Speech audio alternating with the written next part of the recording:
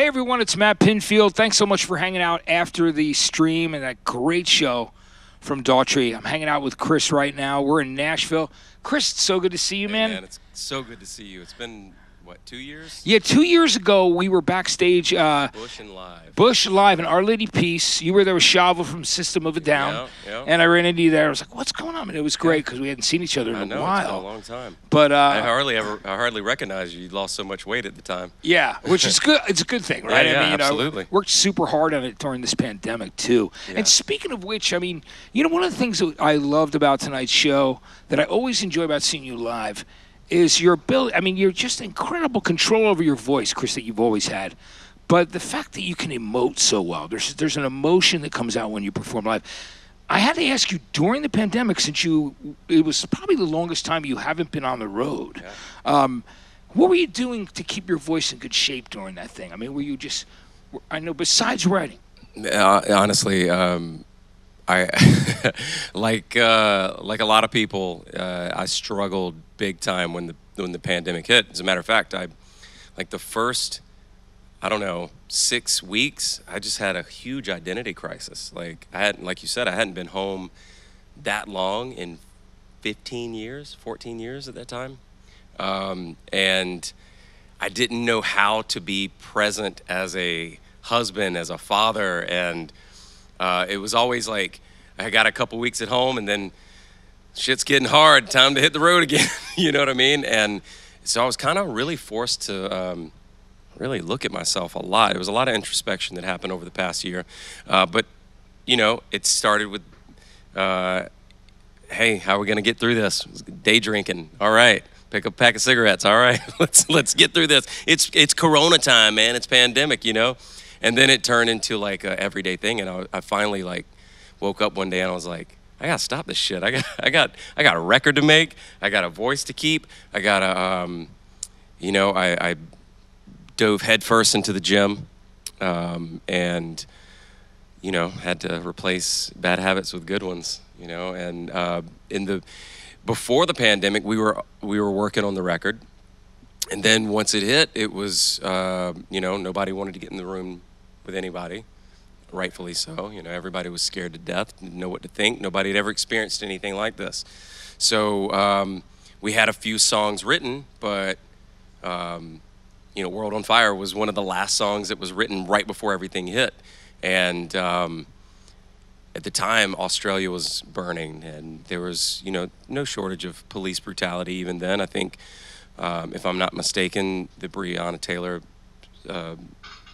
situation happened, and everything we looked at, I remember being in the studio and it just felt like the world was on fire. It was just like everything you look at is wrong. Everything sucks. Everything is,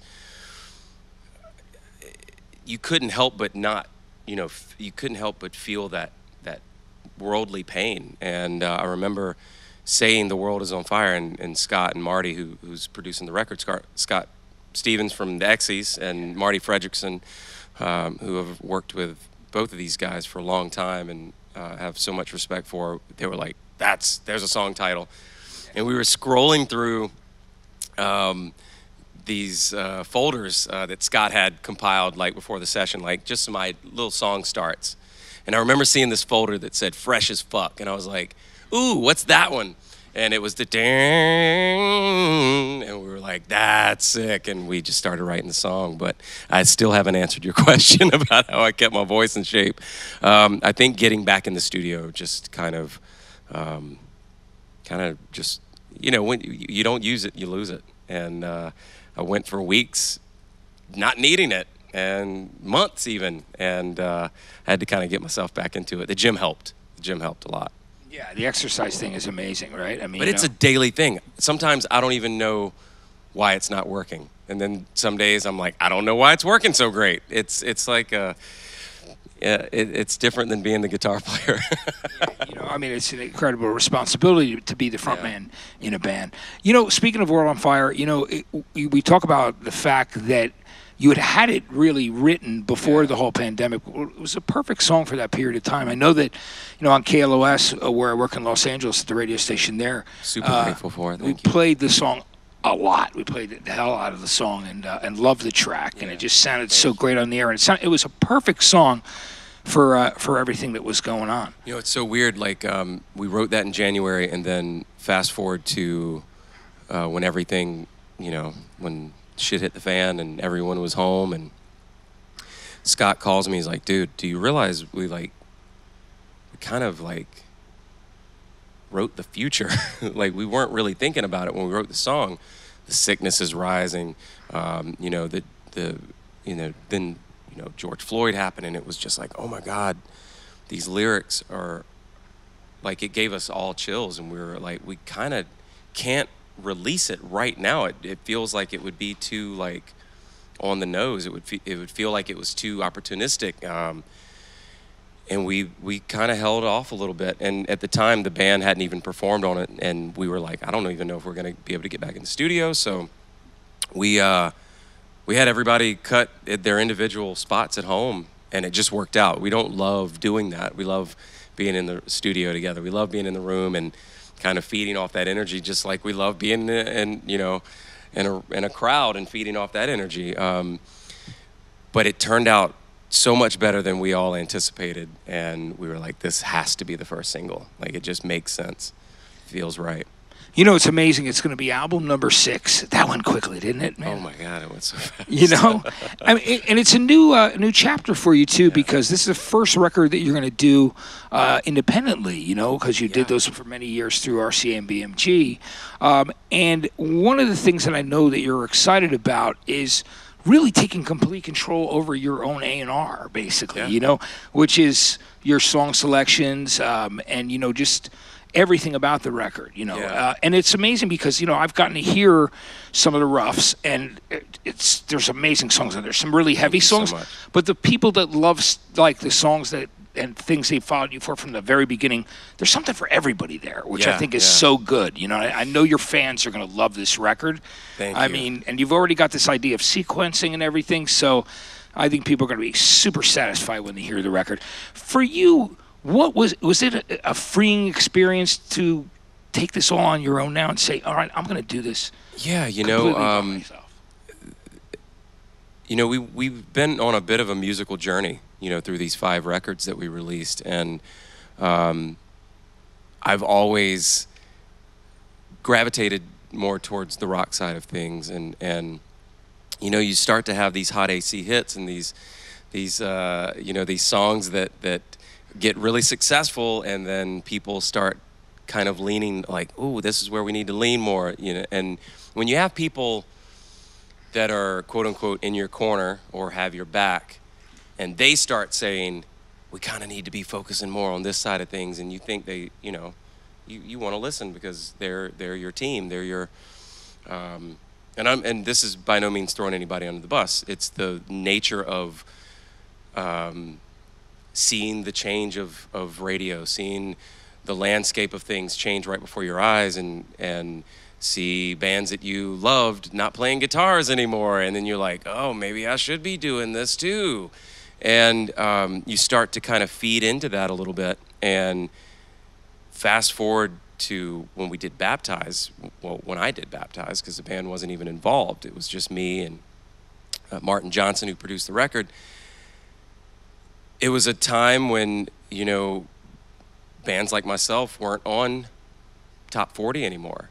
And we were like, how do we, you know, you start chasing that, you know, success. What does that even look like? You know, you're like, I gotta do what these guys are doing, or I gotta do what these guys are doing. And you start, the things that people start telling you start getting in your head, and you start believing it yourself. And then fast forward and go, when you know, we parted ways with RCA, I was like, what do I want to do? Like, I don't want any input. I don't want anyone telling me the producer I need to work with. I don't want anyone telling me, you need to go back to the way Leave This Town sounded, or you need to do another record like Break the Spell, or you need to do like your first record. I didn't want to hear any of that shit. I wanted to, like, what do I want to do? Who do I want to work with? Who are the producers and writers that I've worked with over the past few years that I feel like get me and what I really bring to the table, and me as an artist, me as a human being, me as a performer. And the first two guys that came to mind was Scott Stevens and Marty Fredrickson.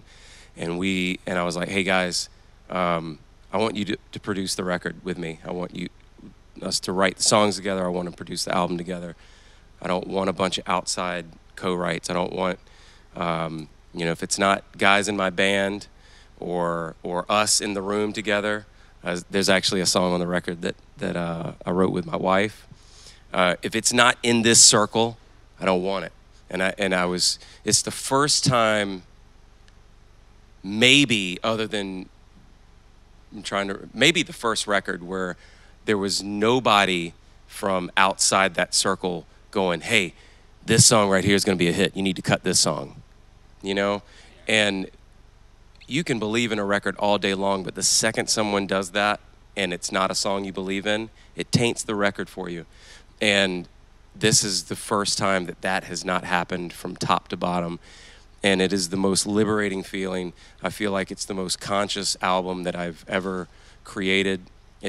I feel like it's the first time I've actually had a solid vision from top to bottom of what I want the record to be, what I want the videos to be, what I want to fucking wear in the video. And I don't have anybody saying, that's not going to translate well. That's not going to make it to. I don't care. I don't care where it lands. I just want it to land, and I want it to be. I want everyone to know that it's authentic top to bottom, and they're either going to love it or they're going to like it or they're not, but they're going to know that it was 100% from my heart and soul. Yeah, it completely represents you and how, what you want to do. And I think it's great. You played one of the other new tracks, which is going to come out next week on the 19th. Yeah.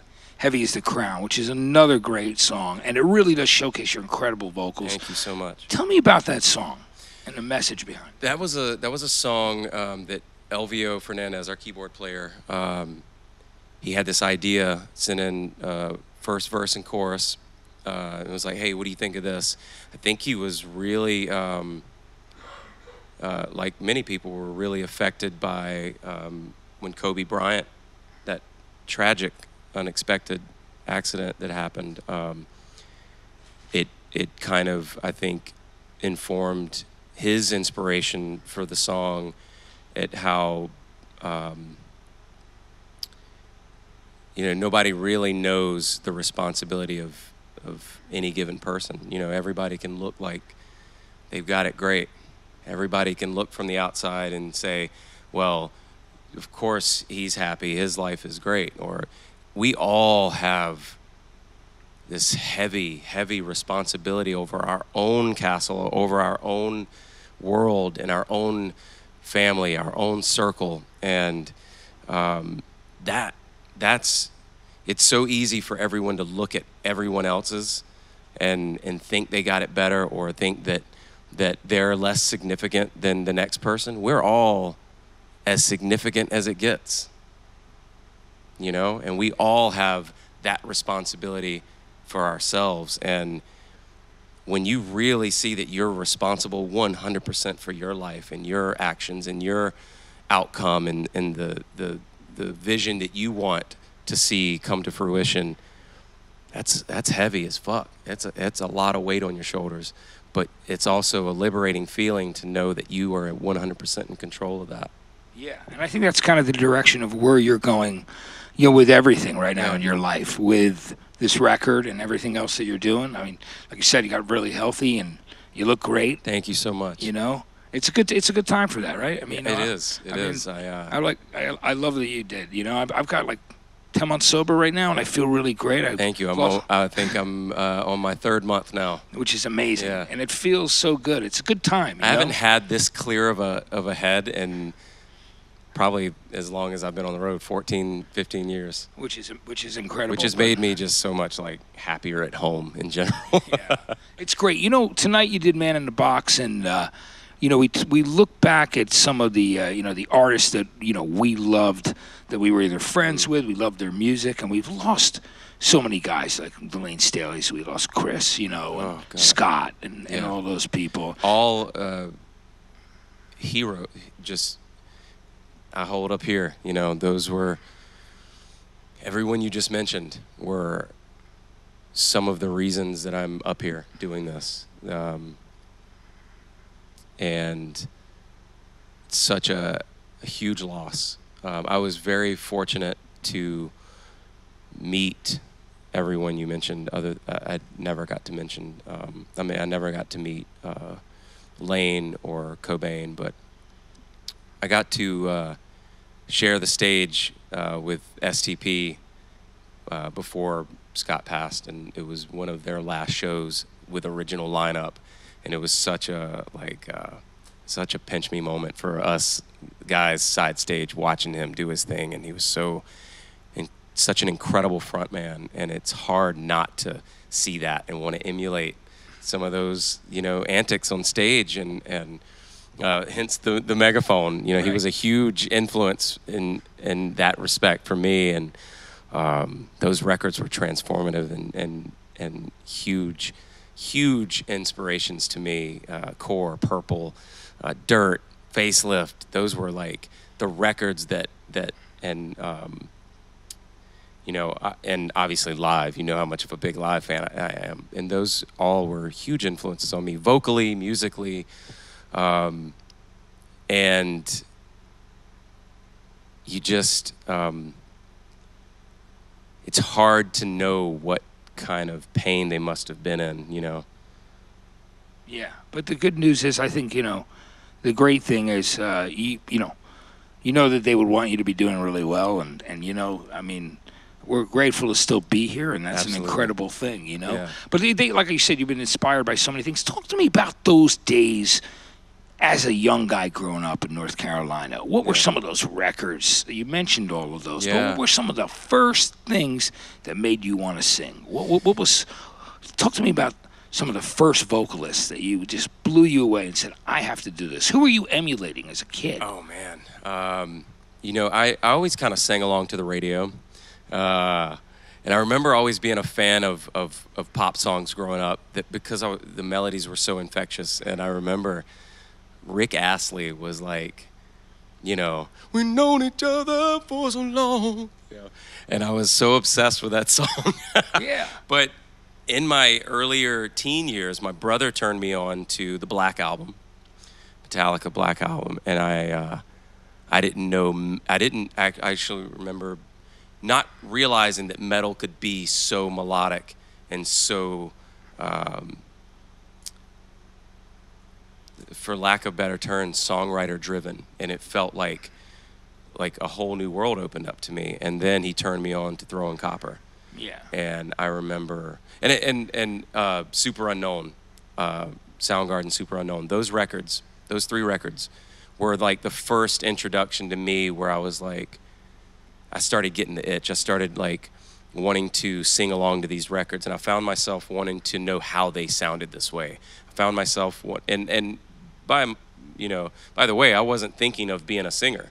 I was a comic book artist. I wanted to be the next Jean-Claude Van Damme, music was not even on my radar, but I found myself like wanting like to sound like that. Like, if I'm going to be able to sing, I want to sound like that. And I remember singing along to those records, Super Unknown, Throwing Copper, even, the first Candlebox record, and Tools,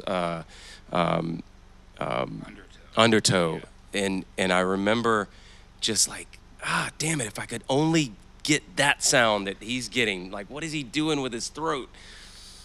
And I remember just one day something like clicked, and I remember calling. I hadn't seen live yet, and I was so obsessed with Ed Kowalczyk's voice. And I called a radio station, this local station. I was living in Virginia at the time. And I called this local radio station, and it was 106.5 The Buzz in Richmond, Virginia. And they were on the Secret Samadhi tour. It was 97. And we were planning on going to see them in Richmond Amphitheater. And I was like, I'm going to call the radio station. At this time, I'd already learned a little bit on guitar, and had gotten the bug really bad. I was really wanting to be a singer, or thought it would be cool to start a band. And I called the radio station and said, hey, they answered. I was like, hey, this was back in the day when you would call and request songs and they would actually do it. And I called and was like, hey, man, if I sing like Ed Kowalczyk, can I get tickets to the show? And they weren't having a contest. This wasn't a thing. And I remember him going, oh, this is going to be good. Hold on, let me stand by. We're gonna put you on. And I'm like, oh shit. And I went and got my guitar and I played Turn My Head. And they were like, okay, stand by. We're gonna get you a couple tickets to the show. And then they played it on the air and we were all in the house like flipping out. Let's see if I can remember it. Turn my head. What was it? How's it go again? Anyway, it was like, I can't forget you, but I can remember. I was trying to like totally emulate Ed Kowalczyk in that, and that was a cool moment. And then when I saw that show, I remember watching it as a student. I remember being super excited, but when the show hit, I didn't find myself doing what everybody else was doing, like headbanging and be in the show. I found myself like taking mental notes, and I was watching every move he made, listening to his voice, and I just remember this feeling of he sounds incredible, he sounds even better than the record, and I want to do that. I want to do exactly what he's doing for the rest of my life. And that I went home that night, and I never took it more seriously than that moment, and started writing songs and trying to emulate those records every chance I could, and listening to what I loved about these songs and trying to figure out how to write my own versions of those songs, Yeah, it's amazing, because fast forward all those years and you're friends with all those guys with that, which is great, and that's... And at the time I had long, luscious locks. Who knew that I was going to be shaving my head? Right, which is amazing. Yeah. Speaking of people that have inspired you and influenced you, and you've done some incredible collaborations, because people obviously love to work with you. It's a two-part question, actually. What is one of your favorite collaborations that you've done already? And the second part of the question is, if there was someone that you could duet with or record with, and that means living or deceased, who would that be? Oh man, that's tough. It can be more than one. One of my favorite collabs to this day is with my dear brother Lejean Witherspoon, Seven Dust. We did a song called "The Past" on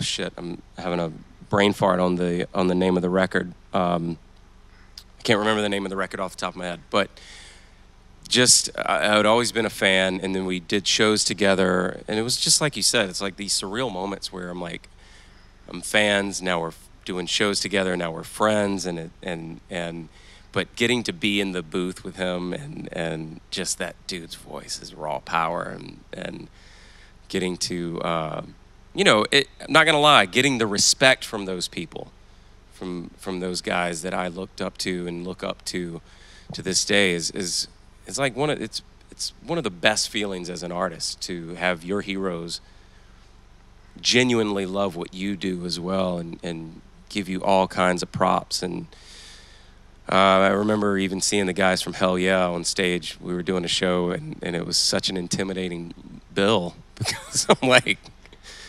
we're this rock band, but obviously with pop sensibility, and you got these guys like Vinnie Paul on the side of the stage, like watching, but not watching and taking the piss out of you. They're watching like, yeah, and that's like the best feeling ever. So working with Lejean, working with Carlos Santana, even though we didn't even record it together in the room, that was such a surreal experience to be on his record. And Slash, my God, I can't even forget to mention Slash on my first album, and he's pulling up to the studio playing on my record. Yeah. And I'm like, hey, Mr. Slash, can I take your guitar? He's like, I got it, man. And I remember like asking him, like, hey, do you mind if I stand in the control room with you while you're recording. He's like, dude, it's your record. It sounds like Slash. Right? And I was just like, you don't know what to expect. I don't know if you're just one of those cats that's like, I don't need anybody in the room when I'm doing this. And I just remember him, cutting the record, did a bunch of takes and was like, you guys can pick what you like. And it was so chill and laid back about it. That was one of the first pinch me moments. I was so green to making a record, and now I'm making a record on a major label, and Slash, one of the greatest rock guitar players of my generation, records that I listened to over and over and over as a kid, obviously Appetite, but the Use Your Illusion 1 and 2 records were like huge in my bedroom. Loved those records so much, and it was, and then to be on tour with Bon Jovi, it's like the hits kept coming, and it was something that I would have never imagined in a million years that was going to happen. It was like one thing after another. I didn't even get a chance to truly appreciate it because it all kept happening so fast and furious that I was just like, oh, here comes another thing. Oh, here's another thing. And I never really got to sit and enjoy it because it went on to the next thing, on to the next thing, on to the next thing. So that answers the collaborations question. Who would I have loved to collaborate with? Prince. Yeah. That would have been something that I don't even know how I would have reacted if I got that opportunity. Yeah. And he obviously knew who you were. I mean, he was. I met him a couple times, and it was always, it was very. I don't know if you ever met Prince, probably many times. Oh yeah, absolutely. But it was very. There wasn't a lot of conversation. He's very guarded. Very guarded guy. Yeah. But I was honored enough to shake his hand a couple times and tell him how much he meant to me. But yeah, that would have been something. In my opinion, one of the greatest rock vocalists to ever step in front of a microphone. Yeah. The things that he could do, all the different colors of his voice, was. I listen to those records still, and I'm like, how the actual fuck did he do that after doing that, and then go into that part of his voice? It all was so effortless, and to be that much of an incredible musician on top of that, like I just don't ever want to pick up a guitar again. When I'm thinking of greats like Prince, it makes me feel like that. Now he would have loved collaborating with you. I'm sure. I wish he had lived a lot longer, but that's a great choice for that. Before we wrap, let's talk about, first of all, we want to clear up the rumors that have said the album is going to be called Nothing Lasts Forever. That's not true. Yeah, I don't even know where that came from. I remember seeing the interview come out, and I was like, that just sounds like a version of a lyric from Backbone where it says, well, it can't rain forever, no. But I don't know where Nothing Lasts Forever came from. So that is not the album title. No. So for anyone who thought that was it, I'm sorry. If you thought it was a terrible album title, then you're welcome. It's not the album title. Well, and like I said, I've heard a bunch of the tracks. They're so good. I know that your fans will all find something that they love on this record because there's just so much to give there. And there's some incredible rock tracks, too. So thank you so much. I know that I'm excited to be able to play. I'm excited to see your face. I was excited to see your face and your response to a lot of these tracks. So that means a lot to me. And it means a lot that you came out to do this. So, I've always had a lot of respect for you, so thank you so much. Oh, thank you, Chris, and it's mutual, ever since we met the first time, which is great, because we bonded over being these big music fans, rock fans, like you said, pop fans, because everybody starts by listening to pop, because that's the gateway. Paradise City is one of the greatest pop songs of all time. Yep, exactly. I mean, there's nothing better than melody in a song at the end of the day, right? So, but we love music, all kinds of music, which is so cool. So I'm excited about this next record, and once again I want to tell everybody, new single is out on the 19th, Heavy's the Crown, And all you rock stations should be jamming it. It's Absolutely. a great one. If you're not, we're going to come calling. Yeah, we'll definitely be playing it on KLOS. We're very excited about it. I can't wait to If you're not playing it, I'll call and say, hey, if I sing like Ed Kowalczyk, will you play my song? Yeah, that story is incredible, by the way. I love that story. And I wish I could find a recording of that. Hopefully someone hears this story and goes, we have that on tape somewhere. That was back when, well, it should be on a CD. I don't know. Somebody's got it. Yeah, and before we wrap, what was his reaction when you told him that story the first time? He thought it was incredible. He laughed, and I wish I could have played it for him. You know, obviously that only adds more levity to the story, but yeah, he was honored. I remember the first time that, as a matter of fact, how we actually met was I had done Walk the Line, or hit their version of Walk the Line on Idol, and they cut that part out where I had said that, and I'd gotten all this shit online. Everybody was like, oh, he ripped off live and didn't give him credit. And I come Meanwhile, off, it just got edited out. It got edited out, and that's TV. And yeah, of course. And I get off stage, or we were doing some rehearsal with Kenny Rogers, of all people, on one of the next episodes, and I have a missed call and voicemail on my phone. I didn't recognize the number, and I listened to it, and it was Ed. And he was saying, dude, I saw it. I loved it. Don't listen to the bullshit. Let's hang out and have a drink. And he came to L.A. the next weekend, and we hit it off and became best buds. That is such a great story. Yeah. It's amazing. Yeah. Well, I look forward to when we're out on the road again. And yeah, I'll absolutely. get to see you there. But thanks so much for doing this for everybody. Thank you, and thank you all for hanging out with us. Yeah, absolutely, guys.